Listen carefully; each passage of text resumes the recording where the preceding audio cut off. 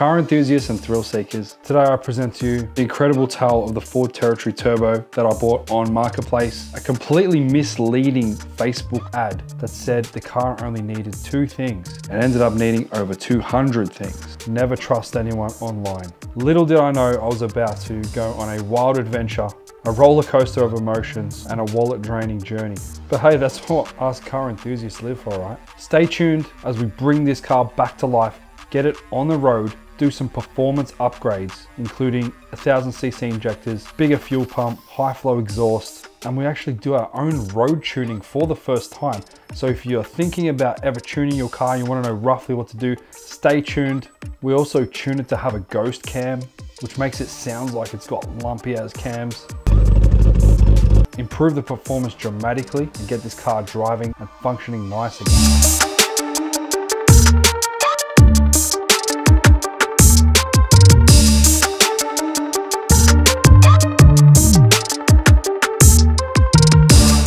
So when I first laid eyes on this Turbo Territory, it had definitely seen better days. It was an absolute mess. What looked to be a parts car from the previous owner. But deep down, I saw potential and untapped power waiting to be unleashed. With every dollar spent, every wrench turned, and every curse word uttered. Oh, f this hose, man. Thomas and I, my 15-year-old son, transformed this once neglected beast into a functioning car again. We bring it back to life, making it roadworthy and turning it into an absolute speed demon. We've cranked up the performance, enhancing the 0 to 100 times. We tuned the car ourselves, got rid of the restrictive standard catalytic converter, and of course we turned up the boost, because why would we settle for anything less? So guys, join me on this epic journey as I go through all the stuff that we did. This is not your average car restoration story. There's a tale of determination, passion, and focus, and a big learning curve for my son Thomas and I. So if you haven't seen the first episode, we picked up this car for $5,000 off Marketplace. It said that it only needed 2 things, but we found out it needed over 200 things, including a brake caliper, missing interior pieces, broken diff bushes, missing handbrake, missing brakes, missing brake booster lines, faded paint, random nuts and bolts missing under the car. So in the first episode, we bring it back to life. In the second episode, we gave the car a wash and we bought some Ego Grey paint for this car, which is beautiful. It's got that gold, green, and purple metallic. We started fixing up the dents in the original Territory Turbo bonnet, which is unique to the Turbo Territories. And in the third episode, we actually painted that bonnet at home in our carport, got it on the car, and then we fitted a wastegate solenoid, which someone had removed of the car, meaning that this car was not commanding the boost that the computer wanted it to, which is extremely dangerous. Since then, we've continued to do many other roadworthy repairs to the car. So much has happened in the last 6 months. We had to fit some inner guard linings, which we got from Pick Apart. We gave the car a full service using Penrite Peo Ester oil, changing the oil filter. We've gone with a 10W60 oil, which is recommended for these turbo engines. In the second episode, I also smashed my foam cannon gun. I cracked the shits with it and was on the quest to buy a new gun. So I ended up buying a Ryobi pressure washer, which was actually cheaper than the standard hose attachment. And oh my God, is it a game changer. This $89 Ryobi pressure washer, highly recommended. Bought it from Bunnings, comes with a foam cannon attachment. You can clean concrete with it, clean your cars with it, clean your engine bay with it. It's been absolutely flawless. It's nice and small and easy to move around. Go out and get yourself one. We also sourced an original Turbo Territory gear grill. So this grill only comes out on the Turbo Territory gears. This is something I did not know. So standard gear Territories have a grill which has horizontal lines going across it. Some of them have the crosshatch and the cross lines, but the Turbo Territory gear has a unique design, which is actually really rare to find in good condition. So I picked up one of those, wanting to keep the car authentic as possible. I also bought a box of random clips and plugs, because these are always needed when you're putting things together like guard lining, putting grills on, putting bumpers back on. And it's come in really handy for just little plastics that have fallen off and we want to replace the plugs or clips. So that enabled us to fit the guard linings properly and to fit this grill and keep it looking nice and neat. The original clips, when they come off, always break.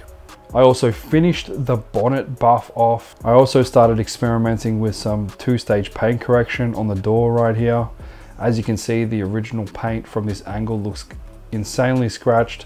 So the driver's side of the car was obviously hitting the sun for many years, which is oxidize the paint, making it look like the clear is fading away. But in most cases, if your car's doing this, you can just cut and polish it back and seal it with ceramic coat, and it'll look like new again if you do it properly. We had Barra Scan come out again and help us remove the rest of the error codes that we had with the ABS sensors, engine light, and so on. So it was amazing to see the dash looking normal again. And he also showed us the Territory F6X tune, which is an FPV tune that comes out in the F6X variant of these models. So after doing some research, we found out that the Turbo Territory gear mechanically is exactly the same as a FPV F6X, which has 270 kilowatt from factory. This car having 245 kilowatt from factory. We realized that we're actually able to flash the ECU with the F6X tune and get identical performance as the FPV. So this was something that we're looking into doing. We went down to Autobahn and picked up some new wiper blades, because as you know, when it's raining, it's annoying when your wipers make so much noise. So if you are looking for wipers to be changed, Autobahn fit them for free to your car. Amazing service. They also do battery fitting for free and globe fitting. So if you've got a globe out, want your battery tested, or need new wiper blades, important safety features, head down to Autobahn and get some new wiper blades there. Thomas had to take the front bar off as we had some condensation building up in the driver's side headlight, which was unfortunate, but it was great that we had a spare that came with the parts from the car. So we threw that in. Bit of a job taking the whole bar off to change the light, but we got it done. And the front end is looking so much better. We had an engine light pop back up, which was super annoying because we had to wait for Barra Scan to come back, but we decided to actually download the software called ForScan, which allows you to read error codes within Ford Falcon and Territories. You can reprogram certain things, program keys if you have a key reader, and heaps of other stuff, but we just got it basically to read codes and erase codes if we need to after we fix the problem. So the ECU, if you didn't know, has little warnings that come up and direct you to exactly where the problem is. In my old BF, we had an issue with the seatbelt pretensioner, which is a little airbag in the seatbelt that makes the seatbelt latch pull down when the airbags go off. One of those was faulty and the computer directed us straight to the exact problem, whereas you can't tell just from looking at the engine light on the dash. So having that computer capability allows you to diagnose problems easier and quicker. So if that's something you're looking into doing yourself and having that convenience, check out ForScan. Continue cleaning up the car even more, fixing little things. We shined up the exhaust tips as they were quite faded and looked like they hadn't been shined up in a few years. Thomas spent an afternoon getting all of the tail lights and brake lights and reverse lights and indicators working properly. So he's gone along and checked all the globes, replaced the globes that needed replacing, which is making the car look so much cleaner and functional and roadworthy. The rear diffuser was also quite bent, so while we were under the car shining the exhaust tips up, we straightened the rear diffuser, just giving the back of the car a much cleaner look. And we also did a full underbody wash, removing all the dirt, grime, oil from underneath the car so we can see if there was any oil leaks or other things that we needed to attend to. We also pulled out the cabin filter. So if you guys didn't know, this is located just behind your glove box. So any air that comes into the cabin of the vehicle has to go through this filter. It's often clogged with leaves and crap over the years and people forget to clean it. So you just drop the little glove box lever down and you can pull this filter out and you just clean it out, wash it out, tap it out, let it dry and put it back in. You'll not only get better flow, but the air coming through your car will be cleaner. So we took down the Territory for its first roadworthy inspection after getting it pretty close to roadworthy. They picked a few things. We had to get a horn as the car didn't have one. One of the rear seat belts was not pulling out at all, so I had to fix that. Tighten the handbrake cable. He also picked that the gearbox did not have enough oil in it, and when it's cold it would hesitate shifting. And they also said the car needs a new windscreen, so we had AJ Auto Glass come out and fit a new windscreen, which is nice because you have zero stone chips at all and the car feels like brand new when you're looking out with the front windscreen. So after doing those few things, we got our roadworthy certificate and we're super pumped to be driving the car on the road, enjoying it. And here come the performance upgrades. So for many years I've had this intercooler sitting in my shed that I picked up for 50 bucks. It's a Auto Technica Monza intercooler. I did have one on my old BF which made 320 kilowatt and it was such an amazing cheap upgrade. It's known that the top mounts on the Territories heat soak pretty badly, so that scoop in the bonnet actually filters air directly to the intercooler.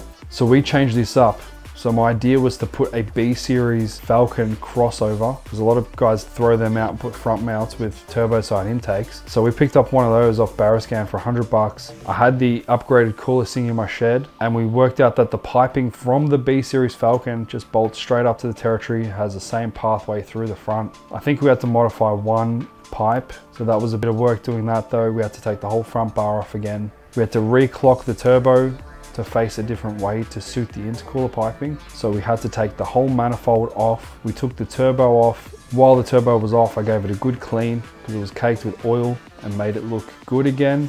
We put everything back and the cooler was working good. However, we had oil leaking from the turbo. I was scratching my head for days trying to figure out where it was coming from. And after going under the car like 20 times to try and see where it was coming from, I realized that the oil drain line, which is where the turbo sends oil back to the sump, had a little hairline crack in it that slowly got bigger. Really hard to see when you're under the car. So we had to take the turbo off again, completely manifold off, turbo off, got the oil drain fixed and put it back on, and happy days. So this new front mount cooler will keep the air intake temps cooler for longer and be a little bit more efficient than the tiny little top mount cooler that we had before. It does have its limitations though. So after fantasizing about this F6X tune, we decided to download the professional version of PCMtec tuning software. They have software tuning packages available for Ford Territories, Ford Falcons, Ford Mustangs, and some other cars. Check out their website. But to tune with PCMtec, we also needed to buy a special cable to communicate with the computer to the laptop, and that is a Tactrix cable. If you guys are thinking about tuning your cars at home or wanting to do ghost cams or increase the timing a little bit or just see what your car's doing data logging, go to TI Performance website. I'm going to have the link in the description below where you can buy the Tactrix cable to hook it up. Or if you're a workshop looking to get into doing something like that for other people, like ghost cam tuning or whatever, you need one of these to be able to speak to the car. So we ordered that from TI Performance. It came in the mail and we were getting excited to load this F6X tune in and get a little bit more horsepower from this car. So after driving the car around and enjoying it, I kept noticing all the defects in the paint and the faded driver's side, and it was really bothering me.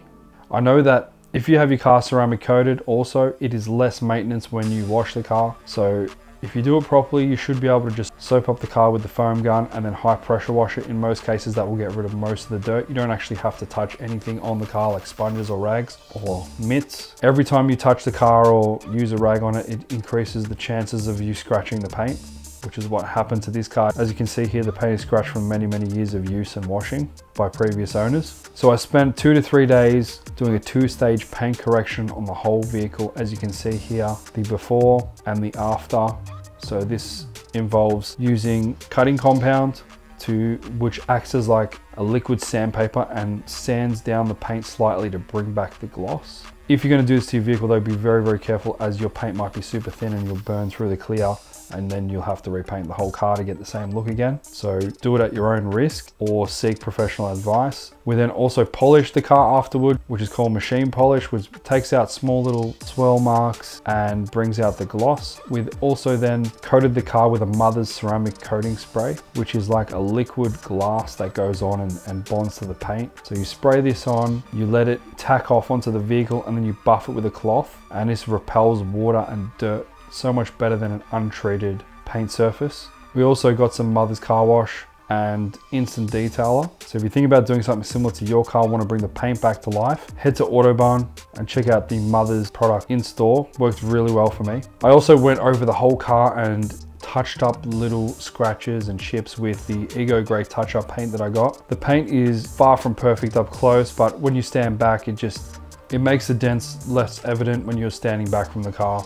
giving an overall cleaner look. As you can see, the car's come a long way since I got it. We also went ahead and did a full service ourselves on the ZF transmission. So this is a German-made transmission. They come out in a lot of BMWs, 335i's and stuff like that. And they need to be serviced every now and then. So me not knowing when the last time this thing was serviced, I thought to save me money in the long run, I'm going to service it myself. Previously with my FG, I've had it serviced by a professional, but I thought I'd give it a go myself this time. How hard can it be? So that involves unscrewing the whole transmission pan, buying a gasket kit and the correct oil. So we did that with Thomas one Wednesday after school. We had our oil pump to successfully pump the oil in, and we had to have the car running while we're doing this because the converter needs oil as well. And the car drove a million times nicer after doing this. So our oil was pretty low in the trans, and after filling it up to the correct amount, the shifts were a lot smoother and the car just drove overall nicer. So the ZF is known for its seamless transition of gears.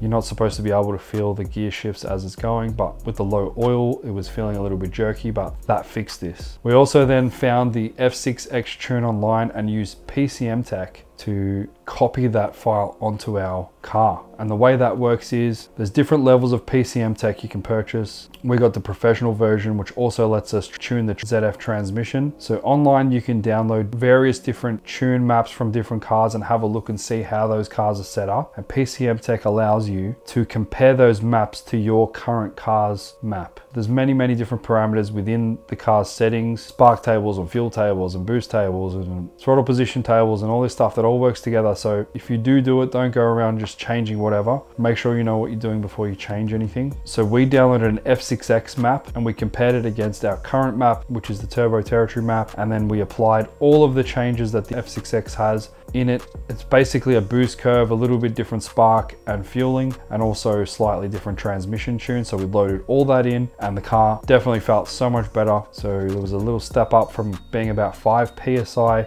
stock to I think it was 7 PSI in the F6X. When the intake temps get higher though, that steps up to nearly 13 pound in the F6X. So the night I tuned the car, I was driving around and I stopped at Macca's to get a coffee, and when I parked the car, I noticed a random suitcase in the bushes, and I went up and I got it and I was like, what the hell, someone's lost their suitcase. So as you do, opened it up, had a look inside. I found some designer bags in there, and there was like 3 or 4 wallets inside the designer bags that had nothing in them. And I was thinking, what do I do? Do I keep it? Even the suitcase was a Samsonite ultra light, super expensive suitcase. I asked a few friends what I should do. I was like, what should I do? Should I keep it? What if someone's got a tracker in it, they track me down? I'm like, and everyone's saying like, do the right thing, just take it to the police station. So went down there. Barra was actually with me that night, helping me tune the car a little bit and checking over things. So we went down to the police station, handed the suitcase in. And I thought, well, after 30 days, if no one claims it, then I get to keep it anyway. So took it down. Unfortunately, didn't hear anything back about that. So whoever got their suitcase back, good on them.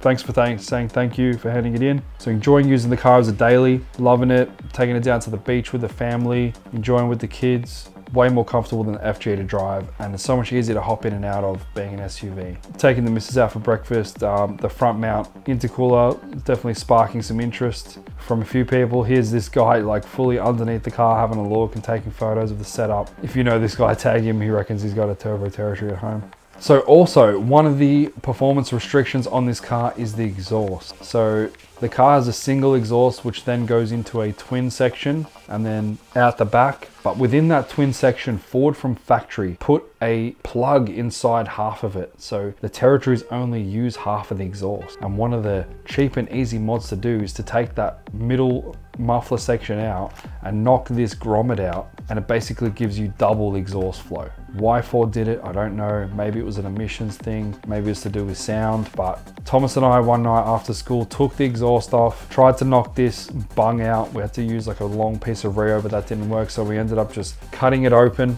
and getting this little bung out to give us double exhaust flow, and then we welded it shut again and put it back on the car. The car definitely sounds a little bit more throaty, but it has double the flow, which is good.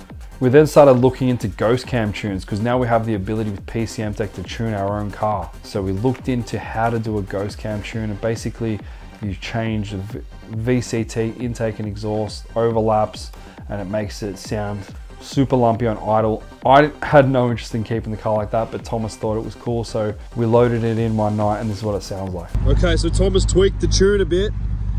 He raised the idle, and we are now lumpycam.com.au, baby. It sounded way more lumpy before.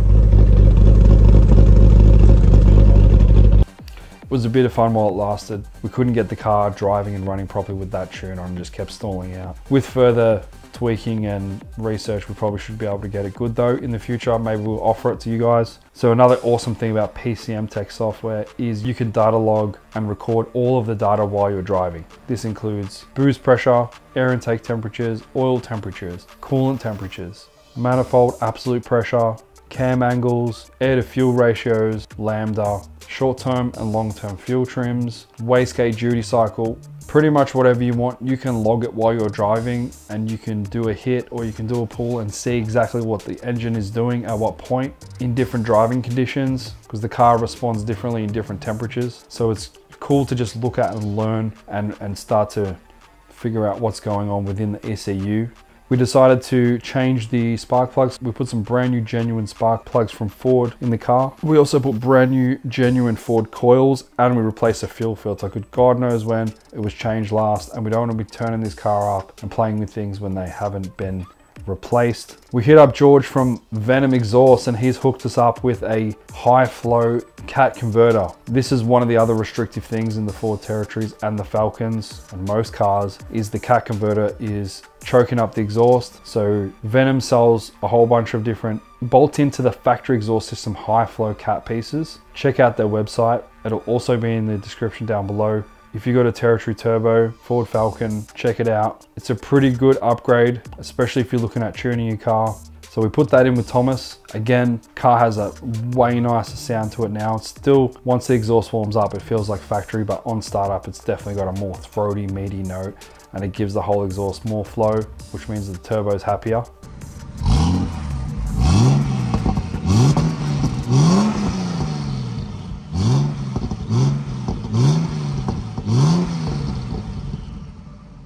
I also had my old 1000cc injectors from my FG sitting up on the shelf, so we decided to go down to Tuner's Edge and buy some top and bottom adapters, because the FG Falcons run a smaller injector. So I got some adapters and we've fitted those into the car. We've also put in a Walbro 460 high flow fuel pump, because that was the next thing holding this car back from turning the boost up. Another essential when road tuning a car, we found out, is a wideband sensor. So we've gone and put in an Innovate LC2 gauge, which is pretty old school, but it does the job. The two main ways you can blow up your engine: detonation, when the exhaust gases in the piston chamber ignite at the wrong time, fighting against the piston and creating damage in the top of the piston. And the other thing that can also kill your engine is leaning it out, which is not enough fuels, too much heat, melt pistons. So this wideband gauge tells us exactly what's happening. It actually screws into the Venom exhaust that we bought in a pre-made bung hole that's already there, and then it wires up to a gauge, which then we can then plug it into the laptop and see exactly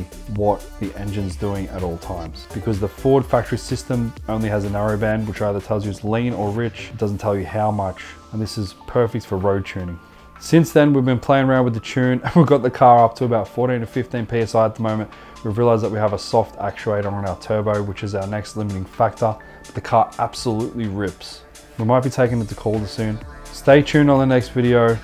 Let us know what you think in the comments. Thanks for watching.